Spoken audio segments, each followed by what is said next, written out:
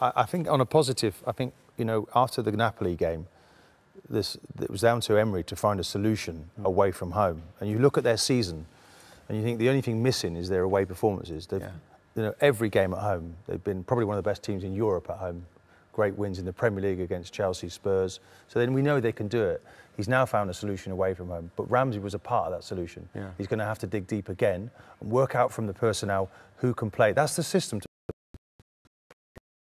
But he needs to find the right person to sit in there. Is it going to be Ozil? Is it going to be Mkhitaryan, who came on tonight and was almost anonymous in a good Arsenal performance? So, again, there's decisions for the manager to make. He might think Mkhitaryan at the moment, but this, if ever there was an opportunity for Mesut Ozil to step up and make that his for the rest of the season, Aaron Ramsey won't even be there next season. Now is his chance, isn't it? This is it. I think he'll step up, Ozil. He has to. Arsenal need him to step up. We've said that a few times.